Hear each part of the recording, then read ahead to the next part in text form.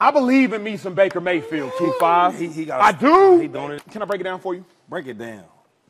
Baker Mayfield was a 3-star recruit, 2-5, at a high school. I believe that. His best offer was I do believe that. His best offer was to the likes of New Mexico, and so he walked on at Texas Tech.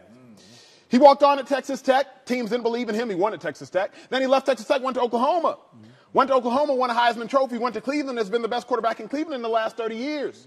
Left Cleveland, goes to Carolina, gets the dub in Carolina. It was not pretty at all. Got a dub in Carolina. Ask yourself how many dubs Carolina has this year. Anyway, he leaves Carolina. He goes to Los Angeles. Goes to Los Angeles 1-3.